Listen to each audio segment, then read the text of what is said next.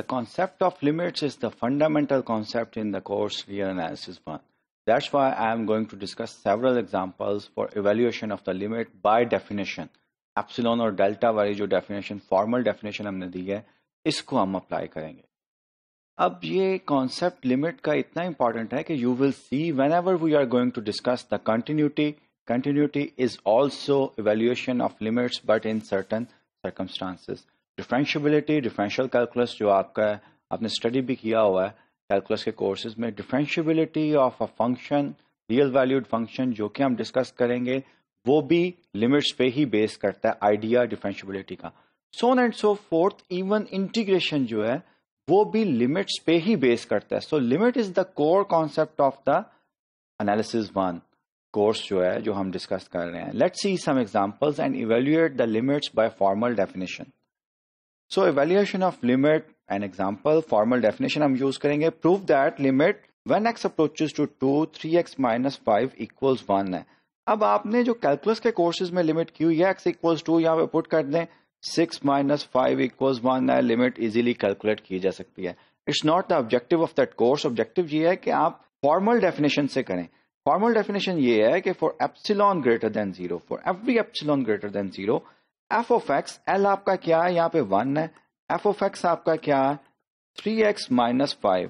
तो you should consider F of x minus 1 जो कि F of x minus L है. इसको हम कंसिडर करेंगे and we will try to find out a delta जो कि इस एप्सिलॉन के कॉरस्पॉन्ड हमें x minus 2. This is less than delta. When ever this should be less than epsilon. So I am looking for the delta for every epsilon greater than 0. f of x क्या है 3x minus 5 minus 1. इसको मैं simplify ये कर सकता हूँ 3x minus 6. 3 जो है ये कॉमन ले सकता हूँ 3 क्योंकि पॉजिटिव नंबर है. एब्सोल्यूट वैल्यू लिखूं या ना लिखूं that will be x minus 2. अब x minus 2 it should be less than epsilon. अब x minus 2 जो है यही हमारा यहाँ पे less than delta. So we have to pick x minus 2 less than delta. Delta किस तरह का होगा एप्सिलॉन डिवाइडेड बाय 3 मॉड. अगर मैं डेल्टा ये रखूं या इससे पॉजिटिव कोई भी इससे छोटा डेल्टा या एप्सिलॉन ओवर 3 मॉड इससे छोटा कोई भी डेल्टा रखूं वो ये इनइक्वालिटी को होल्ड करेगा. f of x minus 1 absolute less than epsilon whenever this inequality holds. ये ट्रू करेगा. अब एप्सिलॉन कोई पर्टिकुलर तो नहीं था आर्बिट्रेरी था. For arbitrary epsilon we are able to find out a delta जो कि इस कंडीशन को सेटिस्फाई कर रहा है. Let me write down -1 less than epsilon whenever your x minus 2 is less than delta. और डेल्टा पे ये कंडीशन कि डेल्टा की maximum value epsilon over 3 mod हो सकती है और इससे छोटा कोई भी डेल्टा आप ले सकते हैं.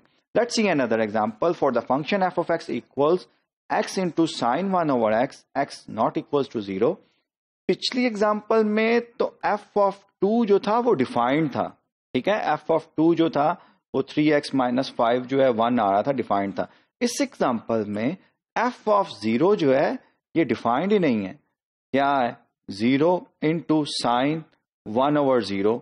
1 over 0 तो साइन इन्फिनिटी होते हैं. Show that limit when ever x approaches to 0 F of x equals 0 है. मैंने आपको बताया था ब्यूटी ऑफ द लिमिट्स है ये कि फंक्शन जो है डिफाइंड ना हो at a particular real number but we have to find out the behaviour of that function near to that when ever we approach very close to that real number. इसको हम साबित करते हैं.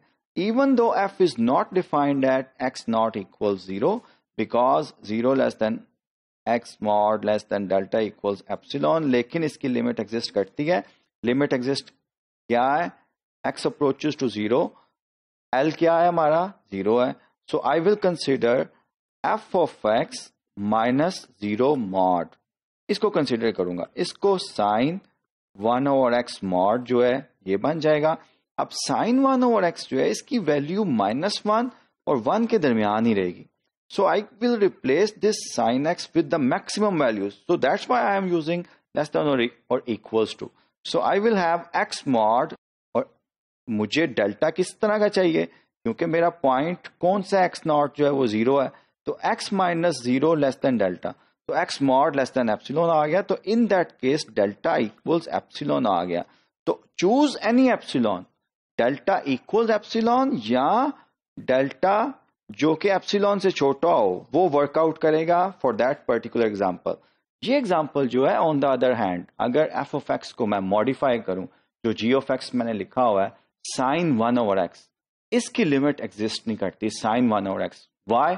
Because in every deleted neighbourhood of 0 sign 1 over x की value जो है वो कभी -1 पे जाएगी, कभी 1 पे जाएगी, क्योंकि 1 over x when x approaches to 0 होगा तो 1 over x approaches to infinity की तरफ, लार्ज वैल्यू की तरफ जाएगा, तो रैपिडली फ्रीक्वेंसी जो है साइन फंक्शन की वो रैपिडली चेंज हो रही, कभी वो जितना मर्जी आप स्मॉल डिलीटेड नेबरहुड ऑफ 0 ले लें, उस नेबरहुड में साइन जो है वो 1 भी वैल्यू एज्यूम कर रहा होगा, -1 भी ले रहा होगा, तो किसी एक पर्टिकुलर रियल नंबर की तरफ जो है this function g of x equals sin 1 over x जो है वो अप्रोच नहीं कर रहा होगा whenever we are approaching towards 0 from both sides को। तो इसको फॉर्मली क्या कहते हैं कि अगर आप कोई भी नेबरहुड बनाएं, sin 1 over x assumes 1 as well as -1 times many times on that neighborhood, that's why limit does not exist.